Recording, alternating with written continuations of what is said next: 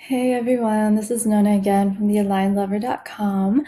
Today I have another casual outfit idea video and we are looking at flamboyant naturals today.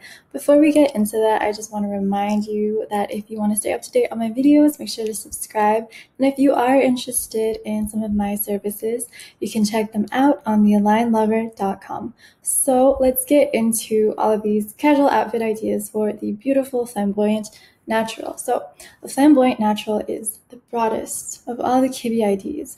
They're vertically long, they have the broadest body types, the shoulders, the torso, they have the most musculature. They are perfect canvases for bold, sweeping, oversized, but soft-edged garments of clothing. And the energy that so many flamboyant naturals carry with them is this free spirit chic, this sense of refined, relaxed, open, warm style that is never really severe. It's never too dainty. It's never really too pretentious or, overly made up. It's more natural. They are naturals after all. So to really match that kind of energy, let's look at a few bohemian styles and then we'll shift more into simpler, streamlined, more modern styles.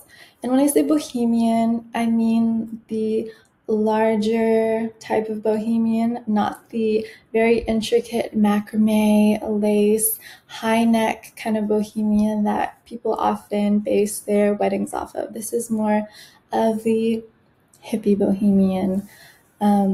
So let's look at a few examples. So here we have a few outfits that have a good amount of relaxed sweeping of the fabric. They all have soft edges. There's no sharp, severe, overly tailored lines in any of these outfits. There's a good amount of excess fabric, and you really want to embrace excess fabric as a flamboyant natural. I have worked with a lot of flamboyant naturals who really want to squeeze their beautiful, broad, strong bodies into these very confining articles of clothing that don't give them the freedom that their body deserves. Like I said, flamboyant naturals are great with these beautiful, sweeping, large, bold strokes because they have enough width and strength that they can really showcase the flow of fabric beautifully without being overwhelmed. And you really, really want to make sure that you're giving yourself enough flow as a flamboyant natural. And flow doesn't mean that you'll get lost in your clothing. You naturally have enough structure that clothing really tends to mold to you more than the other way around. And you can always tuck in your clothing. You can always use nice belts, big chunky belts. You can do side knots. You can always add a little bit of structure, but you already have so much that you don't need to make that the priority of your outfit creation. You look great with unstructured stuff. So just keep that in mind. Also, make sure that your details are bigger. You don't want to use little tiny, dainty, ornate, petite little details that are better suited for someone much more small, much more yin. Get big, get bold, and you look great in more natural types of fabrics. Think linens, cottons, silks, wools. You don't really want to wear anything that looks too artificial, a little too, pristine, high fashion, artificially manufactured. Those are a bit more avant-garde material that work on other types. But for you, keep it natural. You're a natural. So that being said, you can also do asymmetry really well, even if your top isn't necessarily asymmetrical, like with a middle picture. This is just a sweater with a broad neckline that you can just, push over to the side and then you can tuck it in and you have, voila, a asymmetrical neckline that just looks beautiful on your shoulders. Show off those beautiful shoulders.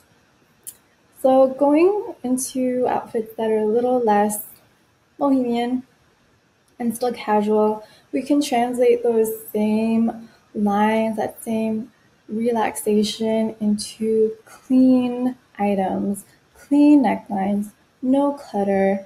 You want to keep it simple, you want to keep it flowy still, like the black blouse on the left, it's clean. It does have some detail on the sleeves, but it's mainly composed of sweeping broad lines that are very vertical.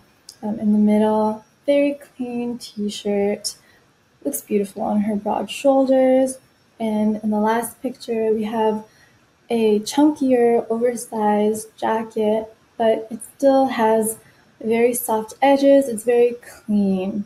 And for bottoms, you really want to invest in comfortable jeans or trousers that do skim your waist, mid to high rise. You want one that you can tuck stuff into, or at least knot things over, so that you can create these beautiful sweeps of fabric.